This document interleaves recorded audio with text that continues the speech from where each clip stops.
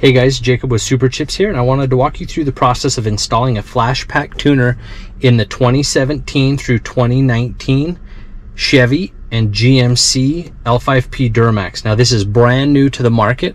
We are the first pre-calibrated handheld flash tuner to hit the market for that L5P Duramax. This is part number 2847-DS. Now this process on the L5P does require our ECM SendIn process, which will require you to remove the ECM from your vehicle, ship it to us so that we can unlock the ECM, and then we will next day air return that ECM back to you at no cost, so that we can limit your downtime to as little as 3 days, depending on how quickly you ship that ECM to us. Once the ECM has been unlocked and reinstalled in your truck, you'll be able to install your Flashpaq tuning. So we want to plug it in to the OBD port, and then the device will power up, and we have our tune, scan, and info tabs. So to tune this particular vehicle, we're going to start by selecting OK. The device is going to ask that we turn on the ignition without starting the truck. We can then select OK.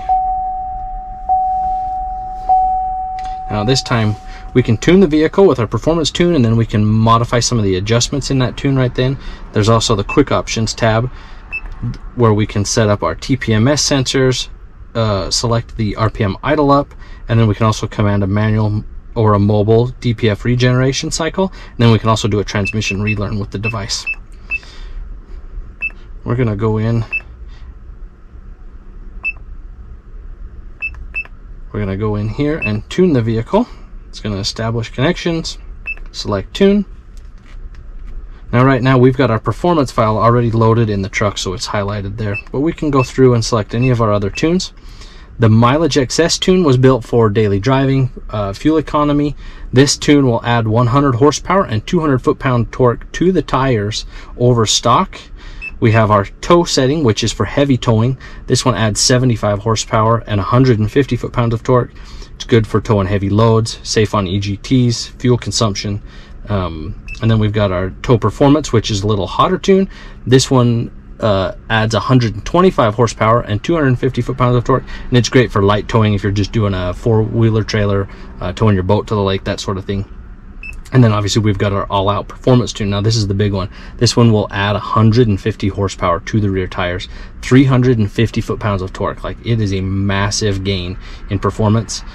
Track testing showed that we gained over 5 miles an hour in a quarter mile, and then we're also have proven with some data logging and the track that we have cut our 0 to 60 mile an hour times down by 1.2 seconds. So this tune definitely is noticeable from the seat. It is a massive improvement in performance. So let's say we're going to be doing some heavy towing, so we're going to install our tow tune. At this point, the tow tune is designed for a vehicle factory towing capacity. Obviously we don't want you to load the truck down any heavier than what the OE recommends, but we're going to have a lot more power to use while we're doing that. So we also want to customize the tune with some of the features built into the Flashpaq. Now here we can see we can adjust our rev limiter, we can adjust our speed limiter. So this will eliminate your speed limiter. We can set it to the raised value, which I believe is 200 miles an hour, which obviously you're never going to meet in a light duty diesel pickup, but it's nice to be able to turn off the factory speed limiter. We can adjust our gear ratio. This is for you guys that have installed big lifts and big tires. If you've changed your actual ring and pinion sets from factory, we can adjust that so that the speedometer reads correctly with that gear ratio change. Same with tire size. This one is very popular for Flashpaq owners. If you've installed that little bigger tire, your speedometer is going to be off, which means you're going to get a little more speeding tickets than you would like. So the Flashpaq will allow you to adjust that tire size so our speedometer will read correctly. The one thing to note is that the tire size is going to need to know the actual height of the tire, not what's printed on the side of the tire. So using a tape measure from the ground to the top of the tire.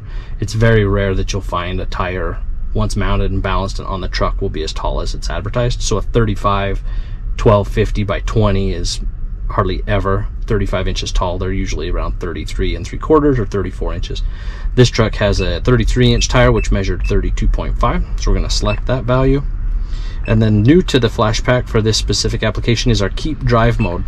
Now with this mode, we can reset on start, or we can remember last settings. Now what this means is if we select our remember last settings, for you guys that tow a lot, this device will allow you to remember what setting you were in with your exhaust brake, your grade braking, and your tow haul settings on your shifter. So if you're doing a lot of towing and prefer running in your tow haul mode, this device will remember which mode you were in when you shut the vehicle off. So every time you start the truck, normally you would have to engage your tow haul mode. You'd have to reach over and engage your exhaust brake. With Flashpaq and the remember last setting, it's going to remember what setting it was in when you turned the ignition off. So when you stop at the fuel station to fill up, when you start the truck back up, it's going to remember you were in tow haul mode. It's going to remember you had the exhaust brake function engaged. These features will still work as factory, so you can turn them on and off with your buttons just like anything, but the truck will always remember the last setting it was in when it was shut off. So that is a huge feature for you guys that do a lot of towing. And then the other new feature for Flashpaq is our built-in throttle booster. This allows you to adjust your throttle pedal sensitivity with the device. Now, every driver is going to have a different pedal feel that they prefer. Some guys like it to have a little bit more of a lazy feeling. GM programmed this L5P with a lot of throttle delay, and a lot of guys, that's their biggest complaint with the truck, is that it just doesn't feel like it accelerates. You have to give it a lot of throttle pedal before it really starts to do anything. So with Flashpaq, you can adjust that from anywhere between stock and then in 5% increments all the way up to 50% over stock. Now, me personally, I found that I like the 20% or the 25% setting. Gives it a good throttle feel without being too aggressive or too touchy if I'm doing a lot of towing. You know, if you're on a boat dock, backing a trailer down or trying to come back up the boat dock, you know, I don't like it to be too aggressive. Obviously, if you're daily driving or want it to be sporty, you can crank that throttle sensitivity up, but we're going to set this one at 25%.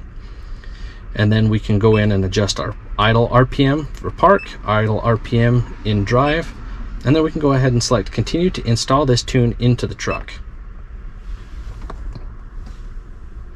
So it's building our custom tune file.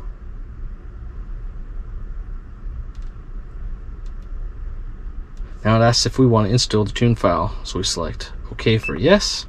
Now it's going to start preparing the vehicle for the flash. It's going to walk through the process, and you'll see how quick this process actually works. You know, for those of you that are concerned about not having your switch on the fly tuning, the Flashpaq actually loads the tunes fairly quickly. So you can switch from your tow tune to your performance tune really in a matter of minutes. This is not a long process like some of the other vehicles.